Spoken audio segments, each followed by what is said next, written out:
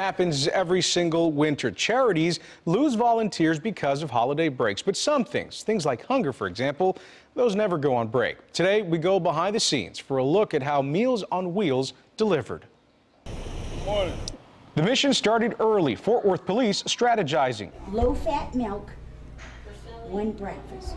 Mapping out a plan to feed some of their city's most vulnerable residents. We were talking earlier about the desserts. Okay. They counted 1, 2, 3, 4, 5, 6. Packed and delivered food for Meals on Wheels. The organization is short on volunteers, but not clients. Because I'm 92 years old and I'm not able to cook. And today, the Fort Worth Police Department stepped up. Officers like Brandon Morris. Are you Miss Alberta Kay? Yes, I am. Hey, I'm Officer Morris of Meals on Wheels. And you know, this is a neighborhood that I grew up in a little bit.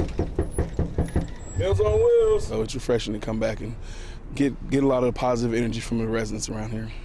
Glad to see you. All right, glad to see you too. Fort Worth Police, like most law enforcement agencies, are trying to strengthen relations with the communities they serve. Last week, a viral video made that task even more challenging.